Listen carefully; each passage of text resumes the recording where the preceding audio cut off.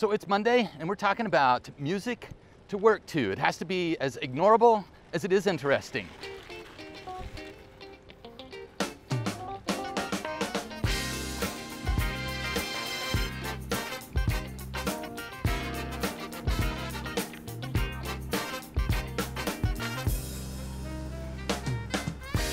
Hey, good morning, lovely people of the planet.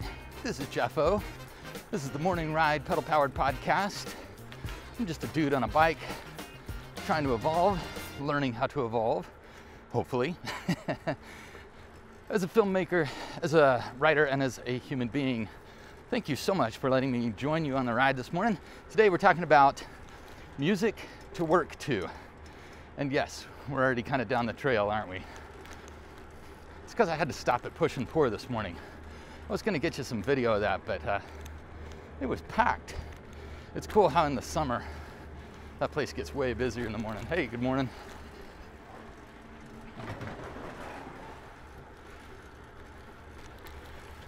So that quote at the beginning was from Brian Eno, kind of an ambient musician, kind of.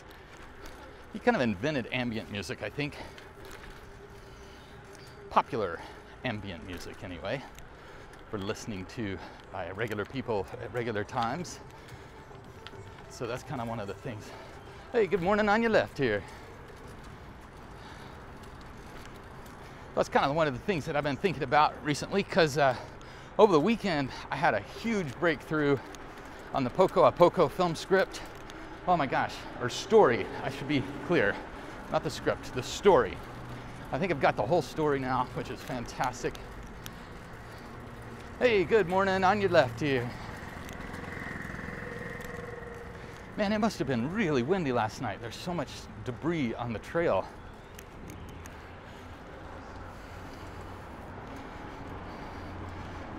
But yeah, so I was listening to different music than I usually listen to when I'm working on that film project.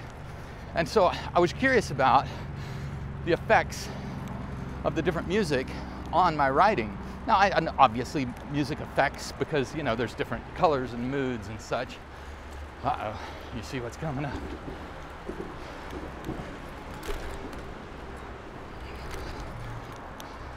Little Monday wall ride for you right there. So I was listening to Zoe Keating.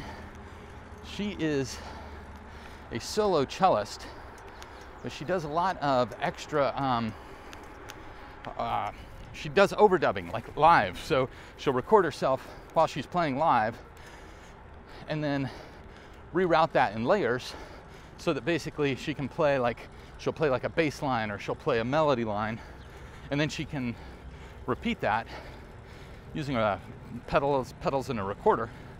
And she's able to end up, hey, good morning.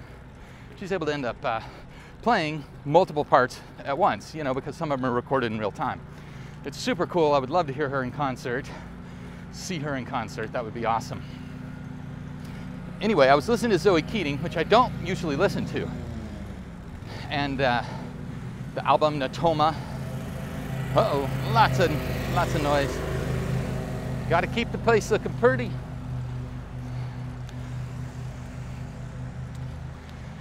It is that time of year, man. Everyone's out in their yards all the time. It's really nice. Got hot here, though. How is it where your ride is, man? It got so hot that, like, in the afternoons, hey, good morning, the moisture just gets sucked right out of the earth and into the sky, and we've had little thunderstorms. Hey, good morning. Anyway, I digress. I was listening to Zoe Keating, and I got the whole story out, the whole thing. I wrote 7 pages in about 2 hours. That's a lot of work for me, because I don't usually, I don't know why. It was a lot of work. I was very excited. The point is, I think the music that I was listening to had a little bit to do with it. Because there's different kinds of music, obviously. I've been listening to this Elgar cello concerto, and I've been listening to Sylvanas cello concerto, both of them really lovely. But they've got these long thought patterns.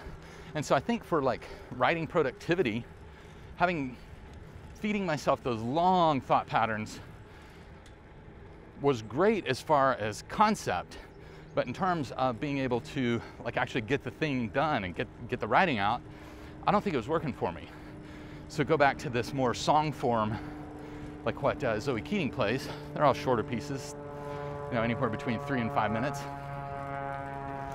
I think it helped me be more productive. Plus, it's a little more upbeat. So obviously we know this. We've read the studies over time that Mozart, if you listen to Mozart, there's something about the structural near perfection of his music that when played well really helps our brains make connections, because it focuses the brain in particular ways. So Mozart, we know, is great to listen to for cognitive tasks. If you gotta be concentrated and trying to get something done. But I read this article out on Medium, which is kind of interesting.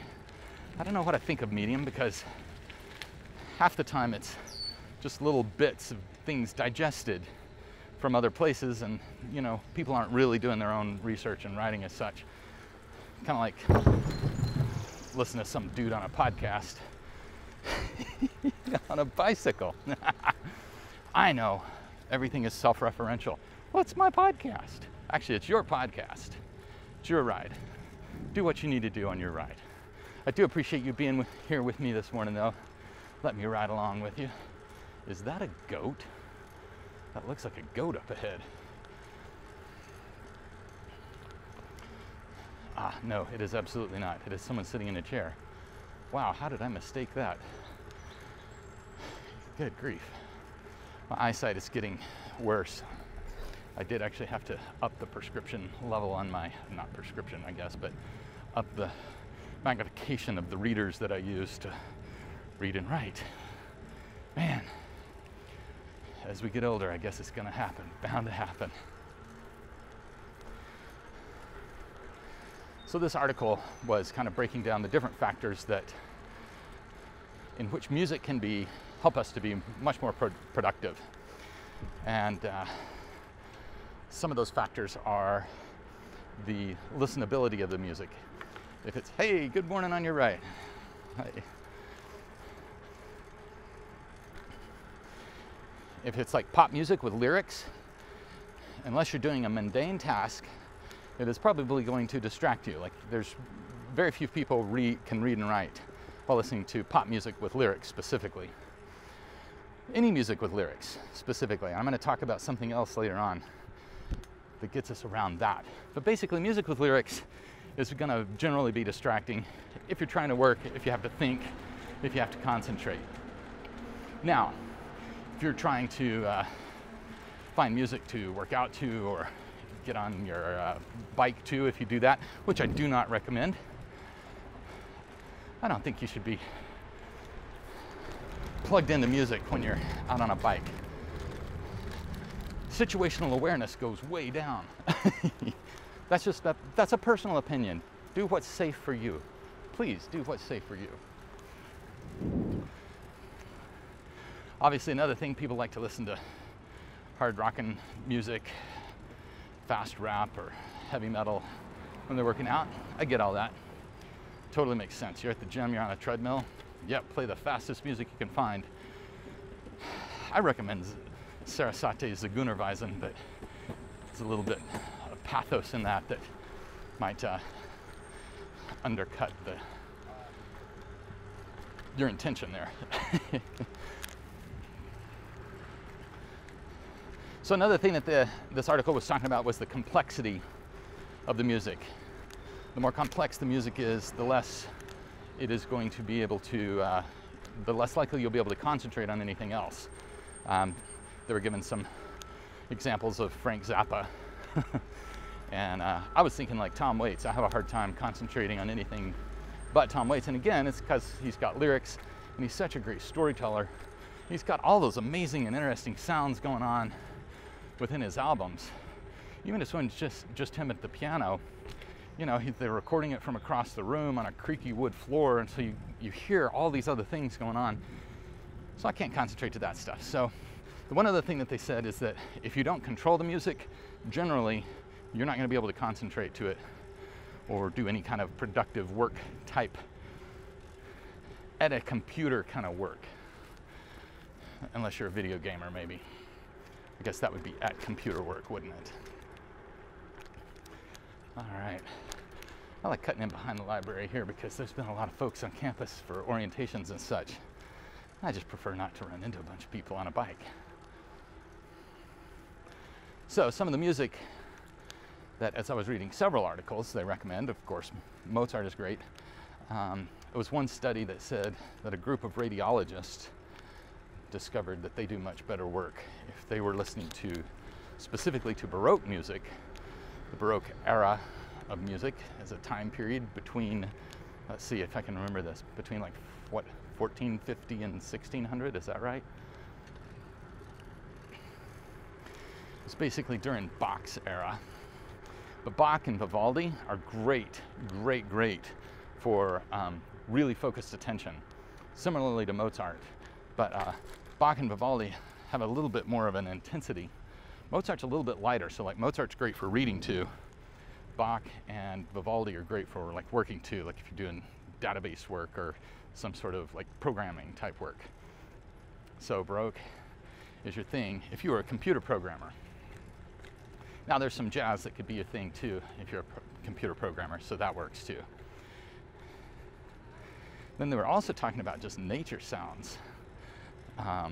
So nature sounds that don't involve a bunch of specific animal sounds, like bird calls. A lot of times, like birds twittering is fine, but like an album of bird calls, evidently that drives people crazy. So don't think that you're going to be able to work great to bird calls. Oh my gosh. I'm a bit distracted, you can tell, yes. I'm so sorry, folks.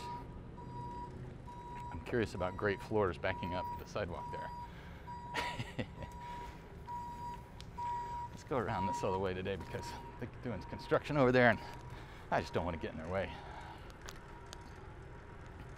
So the number one music, and this is what I found personally too, is ambient music. So like a lot of Brian Eno stuff. I even like Philip Glass, just about anything by Philip Glass or Steve Reich. They're minimalist composers, which means that harmonically not a lot is going on, but rhythmically and like the inner voices, the way that the harmony doesn't evolve is very, very interesting to me. So it's, it can be very repetitive sounding, and so that's really good for concentration. Ambient music like Zoe Keating is kind of ambient music. Brian Eno has a ton of ambient music. Then you've got your like more like drone rock kind of stuff. I love that, like Godspeed You, Good Emperor, Godspeed You, Black Emperor, Earth, Squirrel. That's Jim Jarmusch's band, filmmaker Jim Jarmusch. And I think Joseph Weisum, is that his name? Weisum. I think he's part of Squirrel. He played with him on one album for the Only Lovers Left Alive soundtrack, the movie Only Lovers Left Alive.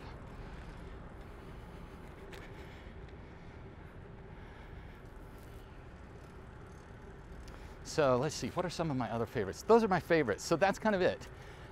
So if you're looking for music to work to during your work day, try to find, oh, this is the other one. This is the one that is kind of the exception to the rule for me, is Sigur Rós.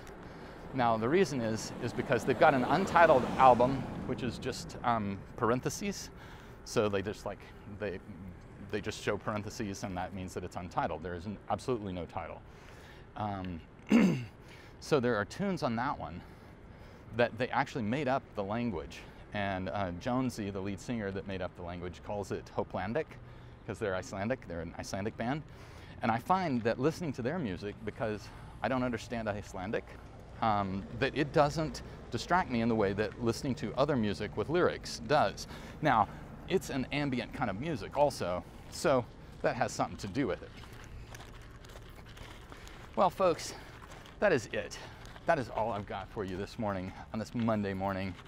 Back to the office. The weekend evaporated so fast. We got so much done though. It was a really great weekend. How was your weekend? How's your ride? How are you on this fine Monday? Are you on your bicycle? Because if you love riding a bicycle, get out on a bicycle. Maybe your bicycle is discovering new music. Hopefully, some of this is new music to you that you might enjoy for your work day if you get to sit or stand in front of a computer. We built out Jennifer's standing desk yesterday. Ethan got her a standing desk for her at the office, not at home. Folks, if you love riding a bicycle, get out on a bicycle. I hope that you enjoy your ride this Monday, this week. Look forward to seeing you on Thursday. Stay on the ride. I will see you out there. It's the only one we got, folks. It's the only one we got.